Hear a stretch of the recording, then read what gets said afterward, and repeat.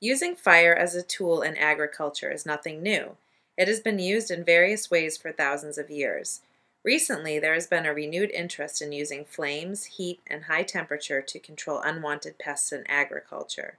Motivation is provided by renewed interest in integrated pest management, chemical safety concerns for food residues and environmental reasons, chemical costs, and legal limitations on chemicals approved for use in food production. Using heat to control weeds is known as thermal weeding, or flame cultivation. Its usefulness in cranberry production is currently being evaluated. Flame cultivation has no residues, no re-entry intervals, and no pre-harvest intervals.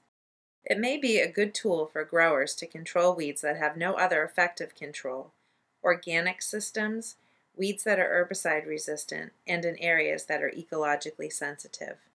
Flame cultivation works by exposing plants to brief periods of high temperature.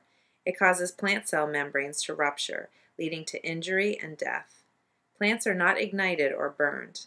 During treatment, plant leaves may show a color change and wilted appearance, and damage will become more visible hours or even days after treatment.